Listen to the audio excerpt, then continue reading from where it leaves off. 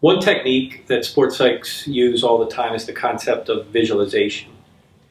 And the way I use visualization may be different than others, but I definitely think it's a powerful tool. For me, I try to do it actually in smaller segments. Some people will recommend that you visualize an entire game, and so that you've played the entire game through your head. And I know I've heard of athletes that have done it. For me, that's too overwhelming. It takes a tremendous amount of time. That's a lot, and I don't know necessarily how an athlete is going to be able to do the entire game.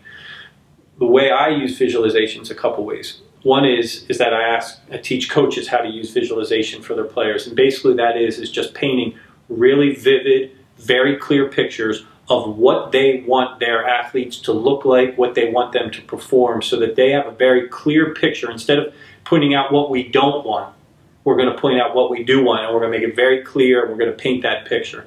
And so that's one way of kind of a broad spectrum of having a coach be able to help their athletes do it.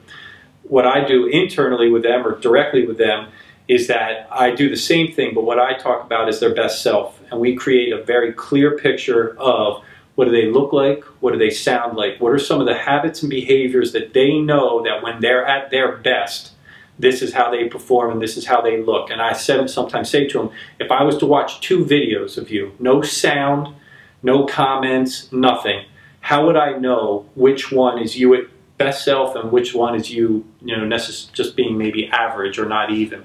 And so how would I be able to detect that? What would I see? So that they're almost painting a picture. They're almost creating a video in the way that they describe it. And if they can do that, and then we use it prior to every game, every practice, so that it becomes a habit for them, that they can lock into that pretty quickly. And that's how we use visualization.